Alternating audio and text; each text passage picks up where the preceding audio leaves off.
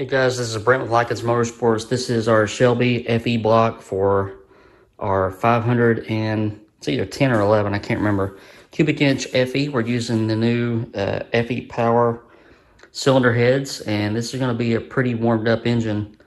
Dry sump and cross, what do they call that? The EFI with the stacks that are kind of angled towards each other. So solid roller camshaft and a bunch of good parts inside, a custom Bryant billet crank.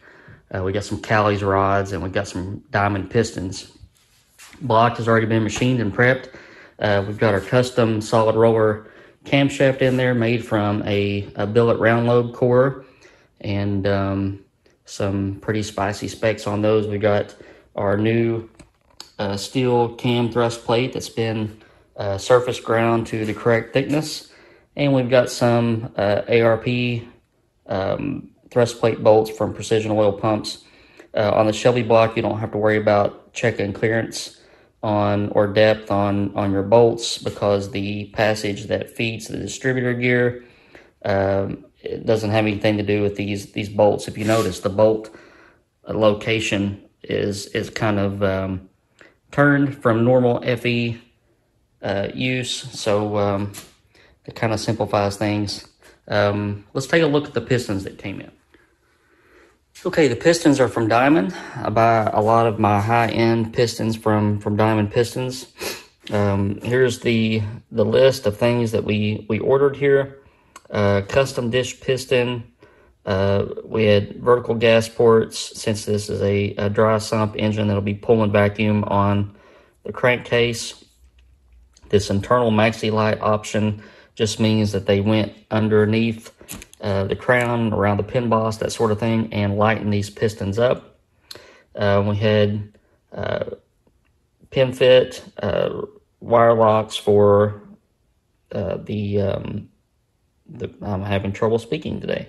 For the wrist pins, total seal piston rings, and some Trend DLC coated tool steel wrist pins. So the tool steel is for strength. The DLC is for what happens when you have a dry sump or a vacuum pump situation. You're pulling a lot of vacuum.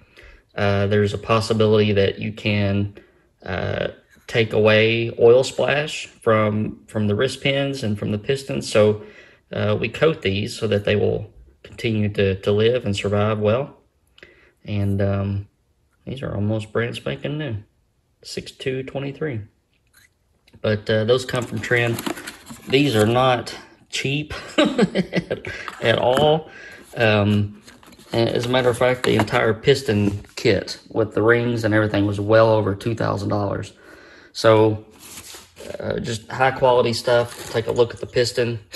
These have reliefs for J. Brown's heads.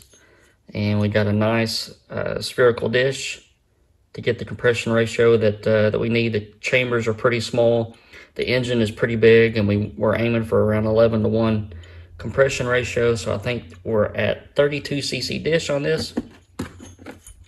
Here you see all that internal working to lighten these pistons up, and the vertical gas ports. Your gas ports, whether they be lateral or vertical, help add some sealing. Not C-E-I-L-I-N-G, but S-E-A-L-I-N-G. So better ring seal. And when you pull vacuum from underneath of it, you're eliminating any losses in pumping. So real nice piece. 4375 bore. So the goal for this video will be to get all the pistons measured and weighed, and we're going to double check our piston to cylinder wall clearance, and we're going to get our rings filed.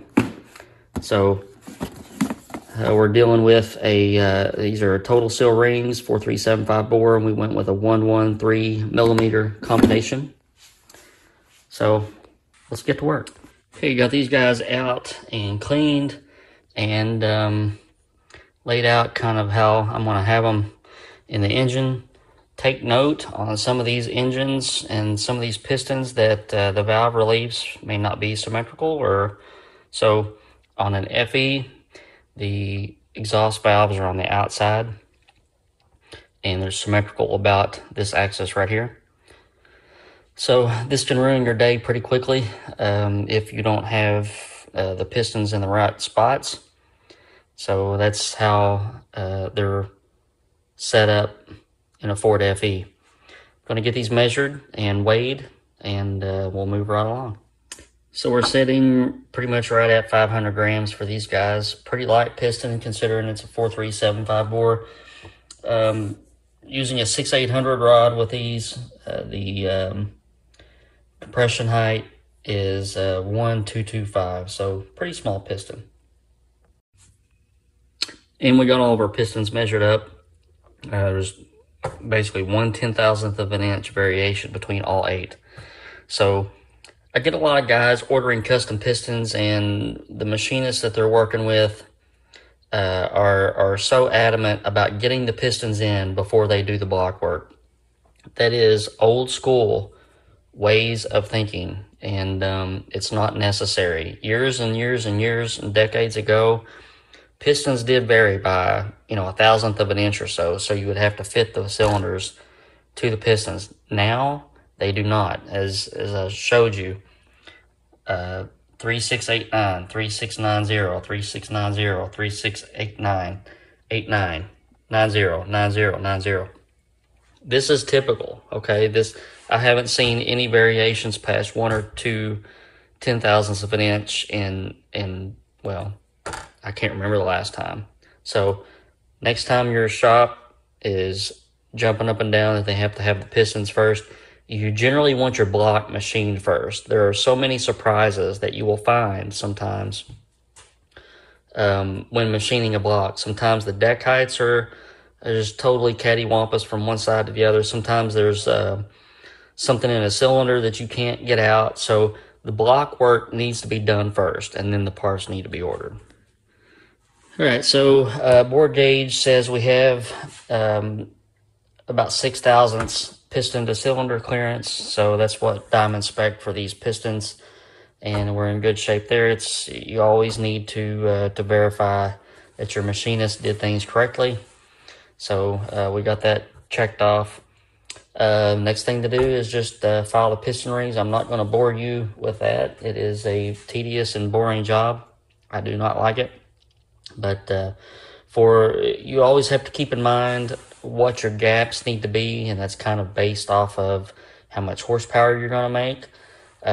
For this engine, we're going to set the top ring end gap at 5/1000ths per inch of bore, and the second ring at 5.5 thou per inch of bore. So I'll get those dimensions and calculate it out and get my machine squared away, and we'll get our rings filed. All right, guys, this is video number 2 for this week. I appreciate you watching, and thanks for hanging in there with me. Things come together slowly, but they still end up coming together, so we just have to be patient.